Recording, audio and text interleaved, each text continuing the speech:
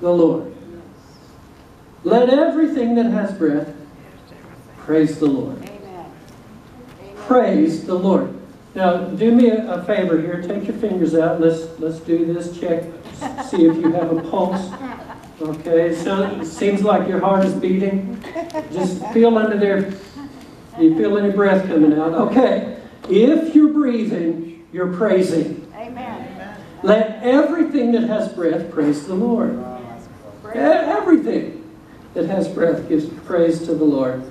I wanted to just, I was thinking back and I was remembering years ago.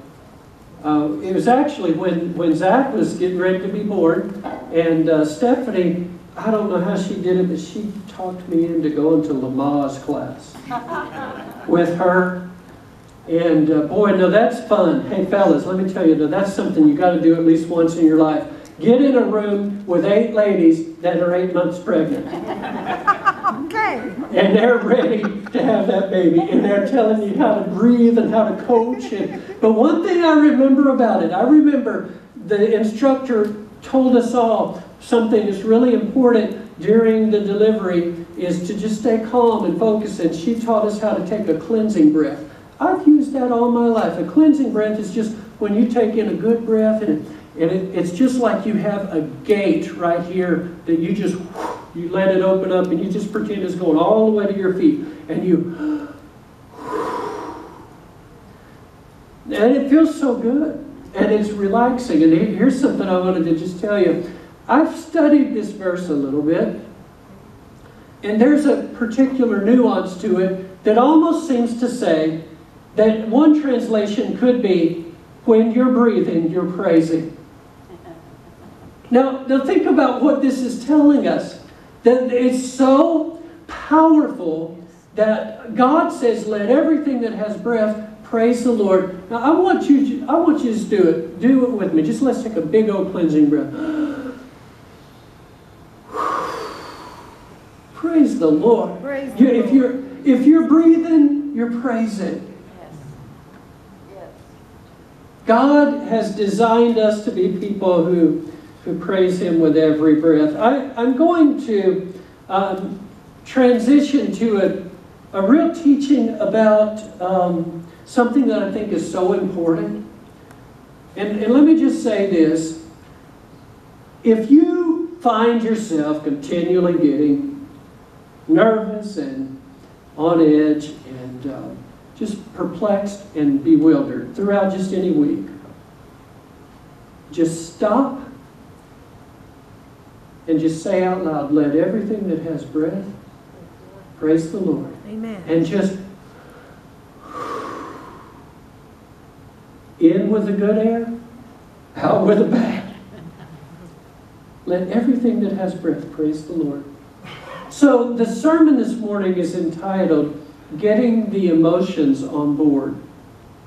I remember a couple of years ago when someone started talking about emotives and emojis, and I had to ask, like this teenager, what did you just say? What? What's an emoji? And now they're just so much part of text life that it's just, did you know that there are actually cash registers that now use pictures instead of numbers? Similar to the emoji, so that it's really changing our world. Let the emotions get on board. What do you mean getting the emotions on board? What are you talking about? Well, here's what I'm talking about. God designed us as emotional creatures. He made us that way. You cannot stop being emotional. Me, for instance, I've got a face that is a dead giveaway. My wife tells me, I know what you're thinking. The moment I say it, and I can see it all over your face. And I have often said, I have a face that has a mind of its own. It does things that I'm not even aware that it does. And that's just part of emotions. And did you know God designed us as emotional people? And so He wants us to experience emotions. I'm one that believes life has joy and sadness, but I'd rather have much more joy than sadness. I'm one who believes that we can be happy the majority of the time. Now, I don't mean, when I say let's get the emotions on board, that you walk around looking giddy with a stupid Christian grin all the time. It's fake. People will see right through you. But by the same token, you don't have to walk around looking like you've been baptized in lemon juice. It's okay to be happy and be a Christian. And to let those emotions be brought under the lordship of Jesus Christ. There is a psalm, Psalm 100. It teaches us about bringing those emotions on board, and we're going to move through it together. I would like to ask you to stand to your feet in honor of the reading of the Word. Read these 5 verses with me. Here we go. Shout for joy to the Lord, all the earth. Worship the Lord with gladness. Come before Him with joyful songs. Know that the Lord is God. It is He who made us, and we are His. We are His people, the sheep of His pasture. Enter His gates with thanksgiving and His courts with praise. Give thanks to Him and praise His name. For the Lord is good, and His love endures forever. His faithfulness continues through all generations. May God add rich blessings to the reading of His Word. High five your neighbor, and then you can be seated. God bless you.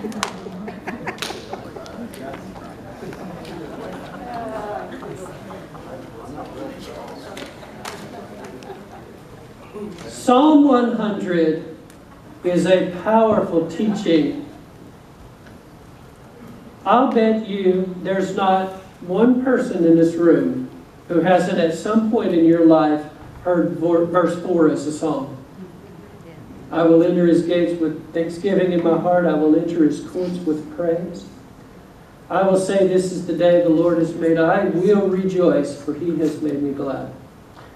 I want to show it to you in Young's literal translation for just a moment. And by the way, Young's literal is from late 1800s. What it attempts to do is give you an exact word-for-word wooden translation to try best possible for you to see the original word order. Sometimes that's good, sometimes that's not good, because with languages you kind of have to, bring it into a new dynamic, and so you might reword it differently. But notice how it's worded. Enter ye His gates with thanksgiving, His courts with praise. Give ye thanks to Him. Bless ye His holy name. Now, of course, that's archaic language. We don't speak in these and thous and ye's anymore. But you bring that into a modern equivalent, and here's what it is saying. You enter into His gates with thanksgiving. You come into His courts with praise. You bless His name. There's an emphasis on your involvement. You go, church. You worship, church. It's your responsibility. And there is a very real sense in which it's an act of your will. It is volitional. Now, sometimes you feel it, and sometimes you don't. But I would say, especially when you don't feel it, you need to discipline yourself even more to come into God's presence. And maybe the proper way, and even better way to say it is, I will to enter into His gates. Yes, amen. I will to come into His courts. I will to bless His holy name. It is an act of your will. You choose to do it.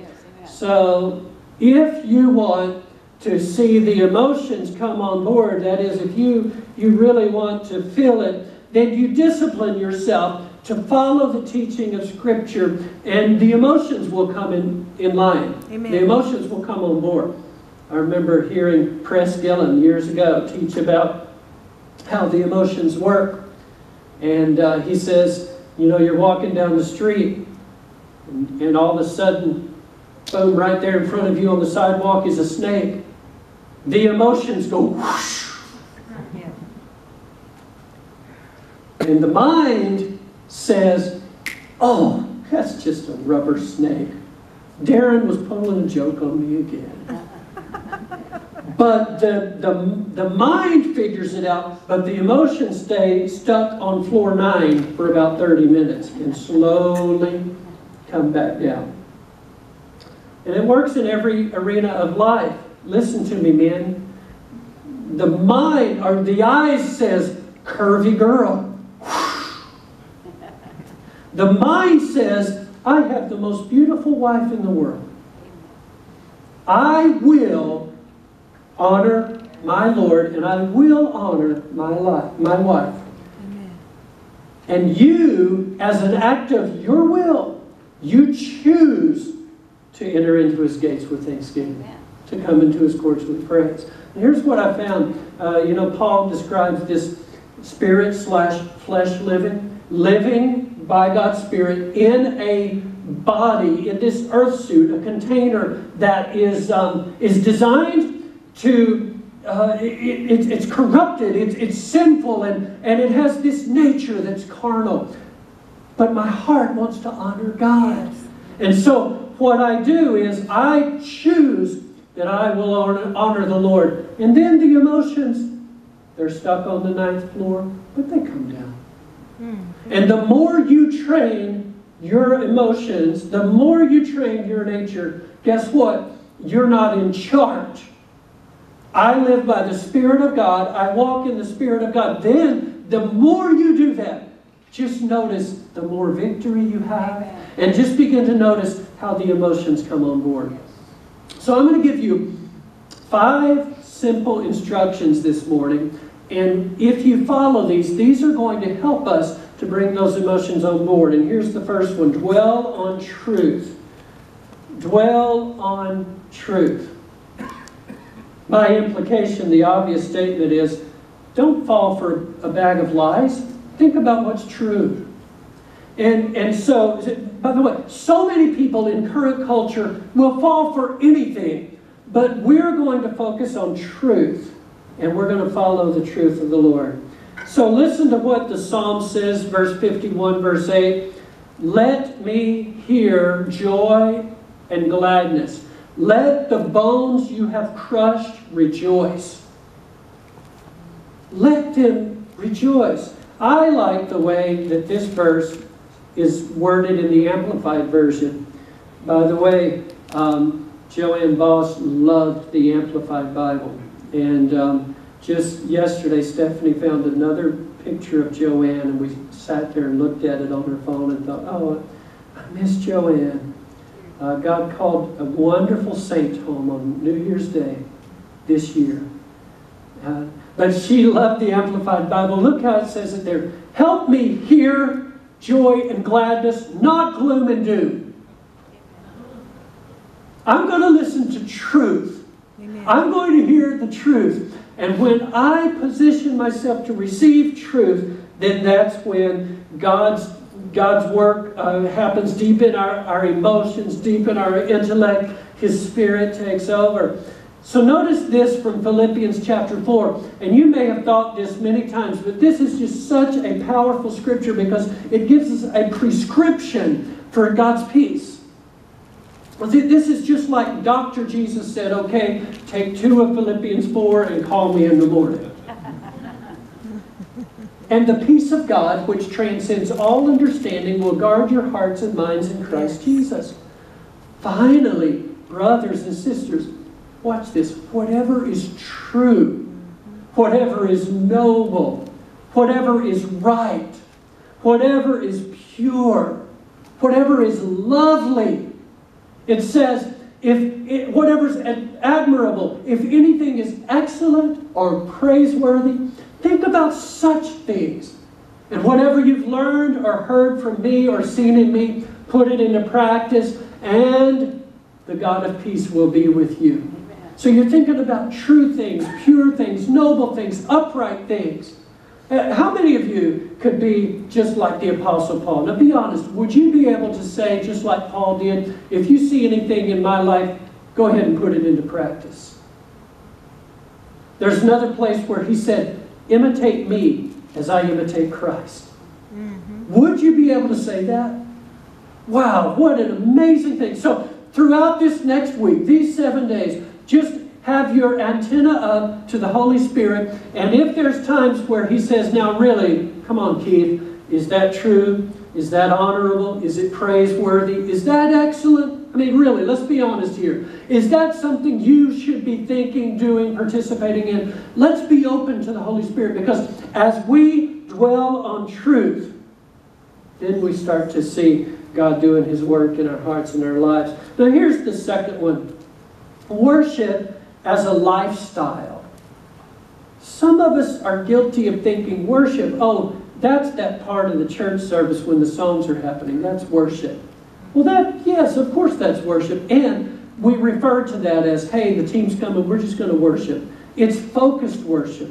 But actually, if you want to think about the entire church service, the whole thing is worship. From the very beginning, I mean, from the moment you walk in and you shake somebody's hand at the front door, you've already started worshiping. You're fellowshipping together. And then we sing songs, we read scripture, we pray for folks. All of that is worship. When we open the Word of God and we learn from His Holy Bible, we put teaching into practice in our lives, that's worship. But don't stop there. Worship is not just Sunday morning at 10 a.m. Amen. Worship is all week long, 24/7, just living in the presence of our Lord God and just serving Him. Worship as a lifestyle. I love this quote from C.S. Lewis, and he's speaking about worship. And he says, worship is inner health made audible. Amen. So think about that. When we are worshiping, what we're actually doing is celebrating how God's healing has happened on the inside. Yes. God, you touched me. I have inner health. And so because of that, I'm just worshiping you. I grew up in a family where worship was 24/7. I mean, really, literally, it was just, Stephanie can tell you, the Howard Bunch growing up, it was unique, wasn't it, sweetie? I mean, it's different and than most people I know. For instance, my mom, I remember countless times, her singing in the Spirit while doing the dishes. I remember my daddy out under the hood of the old Chevy Impala, trying to change the alternator, and that bolt would not break loose, no matter what he had tried. And he just stopped, and I remember he's just leaning there over the hood, and I heard him say, now, Lord Jesus, I just got to get this alternator off here and get it changed out. Now, I'm just asking you, give me the strength. Lord, just let this thing come off of here and let this car run. And he took the same wrench he'd been using, and all of a sudden, whoop, it just came right off. And Dad said, thank you, Lord Jesus. Amen. And went on and changed the alternator out. I mean, it's fired right up. That's the way I was raised. And I wonder if Jesus came by our homes, like if He walked in the front door, what would it be like? Would we say, wait out there on the porch just a second, Jesus, I just need to tidy up a little bit. Turn that TV off. What are you doing watching that? Get those magazines put away. What would it be like? It should be the case that the Lord Jesus could be welcomed into our lives any moment of the day. Worship as a lifestyle. Here's the third one, and this doesn't sound spiritual, but it really is. Learn to laugh at yourself. Don't be so serious. I love a quote that I read by Teddy Roosevelt. And he said, we wouldn't worry quite so much what everybody thought about us if we knew how little they actually do.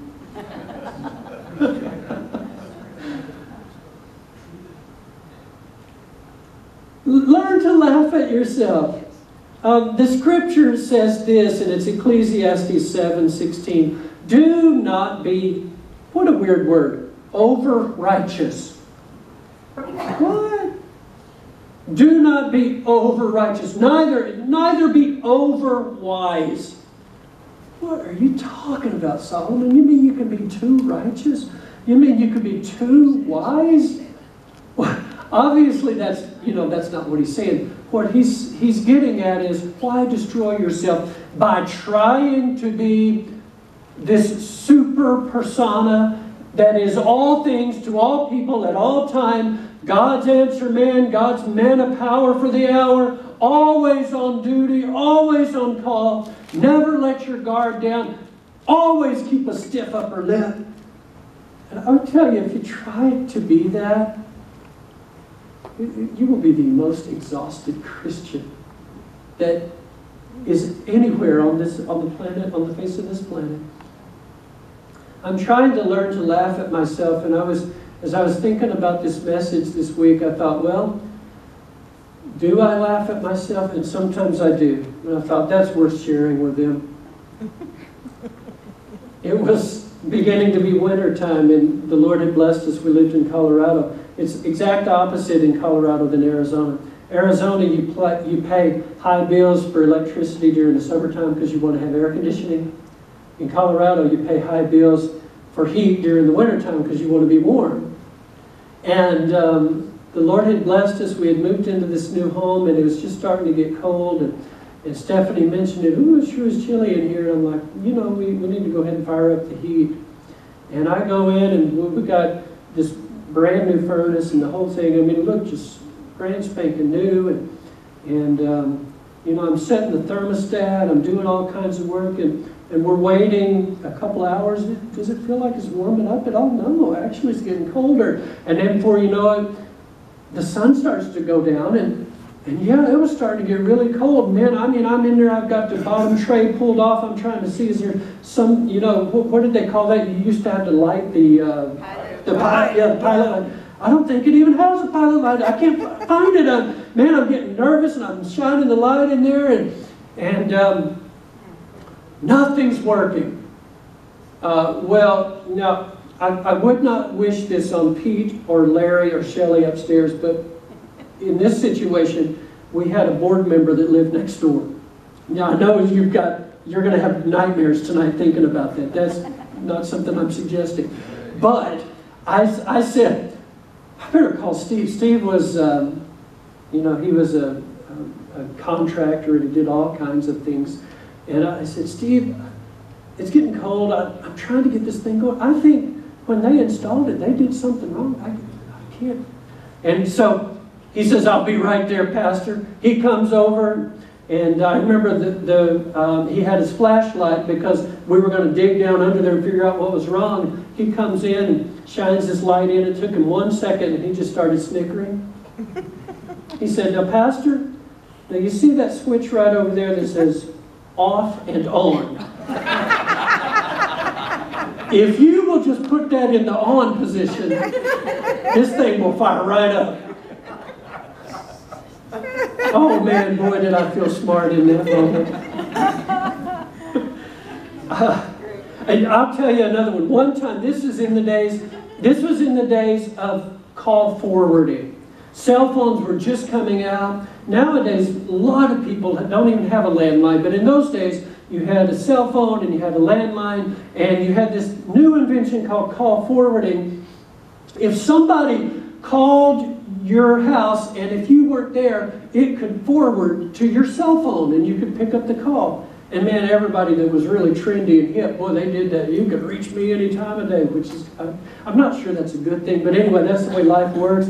So I had left out of the house, and I'm driving down to the church office, and somehow, I don't know if you're like me, sometimes I pick up things inadvertently. I'll grab something, I'll just get my keys, my phone, and so I had already been out to the car, then went back in, and as I'm leaving, I grabbed my cell phone and keys and to the building, and I get out in the car, and I'm driving down the road, and then I look down in the seat, And I had grabbed Stephanie's cell phone and mine. Somehow, I ended up with both cell phones in the car. And so, I thought, I better call her and tell her, baby, I'm sorry. I've got your phone with me here in the car. So I use her phone so she will see on the caller ID that it's me calling on her phone. And so I called the house. And she's in the shower. And the message machine clicked in for call forwarding. And it sends the call to my cell phone. So now picture this. I'm driving down the road. I've got my cell phone and I'm waiting for Stephanie to pick up. And my phone starts ringing. Now, I used to deliver newspapers while I drive. I'm ambidextrous and some people say amphibious too. And I picked up my cell phone. I'm like, I got this. I can just put her on hold and I can talk to this, whoever this is calling. And I say, hello. And at the same time I hear, hello.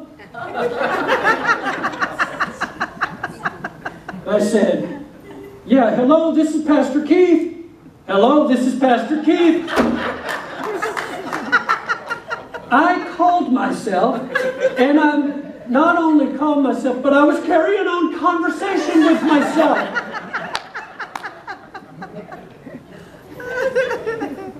I think that's the definition of psychosis or something, I'm not sure. But hey, learn to laugh at yourself. Don't be so serious all the time. Life is hilarious. Life is a hoot. And God created you with emotions. And you might think, well, what in the world does that have to do with anything spiritual? Here's what it has to do with something spiritual. When you come in the door, if you're carrying all the luggage and all the baggage from life, and you come into church and you have to sit there for the first 3 songs and be primed into worship until finally you start shaking it off and then you start getting into God's presence. Listen, you can bring the presence of God with you in the door. Glory. You can do that. You can live in His presence. And so here's number 4, good people around you. You've got to surround yourself with good people. Get good people all around you. Here's a verse from the Bible, 1 Corinthians 15:33. Says, do not be misled. Bad company corrupts good character. Young people, hear the sage old Pastor Keith. Bad company will drag you down. Bad people will corrupt you and lead you astray. Come on. Surround yourself with good people. Amen. I've said it before, but if you want to soar with the eagles, stop hanging out with the turkeys. Amen. Don't be misled. Bad company corrupts good character. I'm just remembering this when I was in high school basketball. Every day we had to run sprints. And at first I was so flattered because the coach would say, okay, partner up. I want to run with Howard. And then it took me a little while to figure out what was going on. They wanted to run with me because I was so slow. That way, when they run their sprints, they can take it easy. Because Howard's so slow, it'll look like I'm trying, but I don't have to try too hard. When I figured that out, I was really deflated. When you are running the race of life, surround yourself with people that are going to stretch you. Don't be surrounded by people that are mediocre and have no life ambition and they're just sucking the life out of every room they go into. Get people around you that have vision and hope and dream for the future. And surround yourself with good people. Look at this, Philippians. Well, I'm kind of getting ahead of myself. The 5th thing I wanted to share with you is deal with disappointment. Deal with disappointment.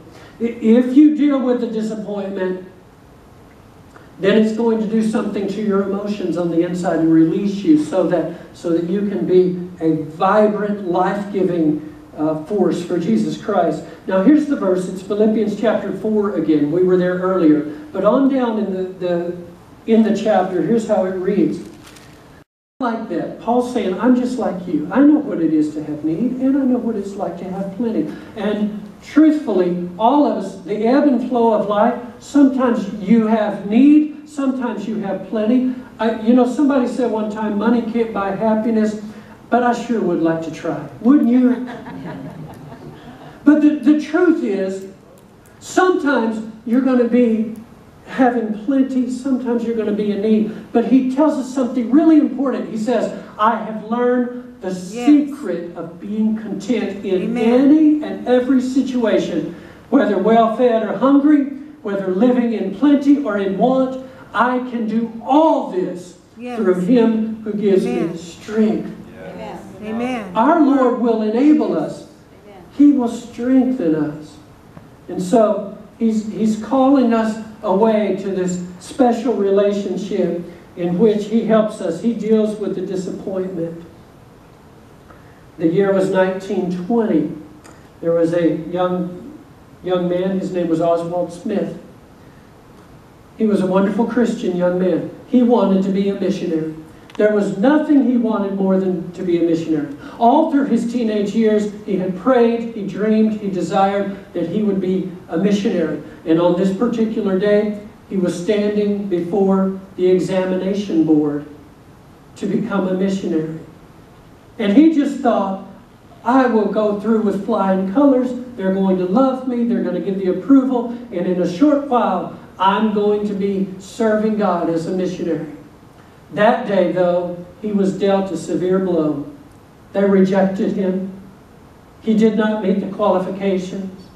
He did not pass the criteria. And it sent his world in a tailspin. Young Oswald Smith was hurt. He deeply in his heart, he had dreamt of being a missionary all of his life. But now he found out he was not going to be able to be a missionary. So he has a choice to make. What do I do? He began to pray about it. And the Spirit told him, you know what? You may not be able to go as a missionary, but perhaps you could pastor a church that sends missionaries. And so that's what he decided to do. He became the pastor of a church in Toronto, the People's Church. He was there for many years. That church sent more missionaries to the mission field than any church in the era of his pastoring. And it happened because he changed his focus. He could have been so disappointed. It could have plummeted him down. He could have said, well, phooey on you. I thought I was going to be a missionary. I offered myself and you rejected me. So I'm just going to sit over here in the corner and eat dirt and grub worms. But he says, I may not be able to go myself, Amen. but I can train other people to go. Amen. And we'll be the greatest church that sent missionaries all around this globe. And still, he is one of the greatest figures in missiology today because his heart was to do whatever it was the Lord wanted him to do. He took that disappointment and he turned it around. And you can do the same thing with your disappointment. Did you know in 1858, there was a series of debates between the Senate hopefuls, Stephen Douglas, and a young man named Abraham Lincoln. And they had 7 different debates. The debates centered primarily on slavery. It was a very controversial topic. And when the votes came in, even though Abraham Lincoln won the popular vote, Stephen Russell's strategy was to try to win the legislature because they were the ones that voted and sent people to the Senate in those days. And sure enough, in a very unusual occurrence, they decided to send Stephen Russell as the senator from Illinois. And Abe Lincoln was disappointed. Now, he could have curled up and died. He could have said, I'm a loser. I'll never amount to anything. He had had multiple setbacks. Little did he know, 3 years later, he would be elected the President of the United States and be the one to lead our nation in changing and abolishing slavery. Probably the greatest thing that's happened in the history of our nation. Amen. See, you have disappointments. Sure you do. We all do. I've had my share. I know what it feels like to feel like you've been sucker punched and it doubles you over and you think, I didn't see that coming. I got blindsided. But if you will give your disappointments over to the Lord, He will take them and He will lift you up to a higher plane. All of these things will help bring your emotions on board. Basically, this is what I hope you take away from this message this morning. Here's the takeaway. Don't let your disappointments drag you down. Rise above. I want you right now to speak to that area of your heart where you've had some disappointment. I want you to call it to mind. Don't let your disappointments drag you down. Rise above. Heads bowed, eyes are closed. Worship team is coming. They're going to lead us in some praise. I want to ask you, have you taken care of the greatest disappointment of all? Have you accepted Jesus Christ as your Lord and Savior? If you have not, I want to just tell you, you can be the greatest in your field. You can be the smartest person in your area of expertise. You can work harder than anybody else. You can start early in the morning and go till late at night. But the Psalm says, unless the Lord builds the house, its builders labor in vain. Unless the Lord is the one who builds the city, all of its inhabitants are wasting their time. You will be sorely disappointed until you give your heart to Jesus. And then you'll be amazed at how the emotions just start to come on board. I want to ask, if you're here today and if you are precisely that individual that I was just talking about, you have not asked Jesus into your heart as your Lord and Savior, I would be letting you down. I would not be doing my job as a minister of the gospel if I didn't give you the opportunity to receive Him as your Savior. I want to give you that chance right now. And it's not hard. It doesn't have to be hard. It's easy to get saved.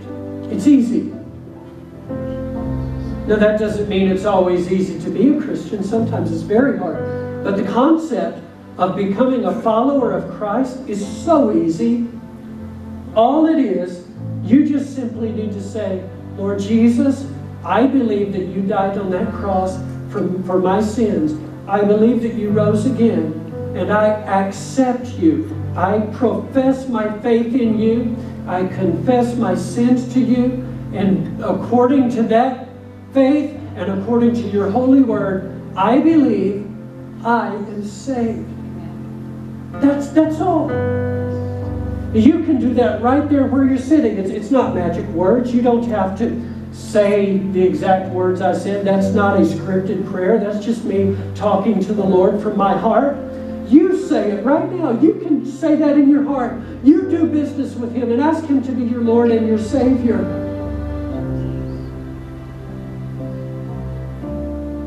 I want to know who the ones are who ask Jesus in your heart today, because I promise to be praying for you. Right out the chute, we want to get you off to a good start, and you need prayer support. You need people around you. You have my word that I'm not going to single you out and make you come down to the front. I'm going to be a man of my word. I will honor that. I'm not going to embarrass you. But I would like to see who you are. If you want Jesus as your Lord and Savior today, perhaps it's for the very first time, or maybe it's been a long time and you realize I have drifted. I'm not where I need to be with the Lord, and I need to make a fresh start with Jesus. If that's you, I want to ask you to just slip your hand up and make eye contact with me so I can see that that's why you're lifting your hand. Who are the ones? I'm asking Jesus to be my Savior, Pastor. I hope and pray this means that everybody in this room is already saved. But if you haven't yet, and if for whatever reason you say, well, I'm just not ready to do that, you keep coming. You keep reading the Word. You keep praying, because I believe that you're going to have a real breakthrough very soon. While this team is leading us in prayer, I'm going to be down here at the front, and I just want to be available if any of you would like prayer for anything at all. So I think I said it the wrong way. Sometimes I get my words twisted around. They're going to be leading us in a song. And I'm going to be praying for anybody that would like to have prayer down at the front. And if there's more than one, if there's 10 people, we have a team of people. They count it an honor to pray with you. So if you want prayer for anything at all, just come down to the front, and very quickly someone will meet with you to pray. Team, would you lead us and let's worship?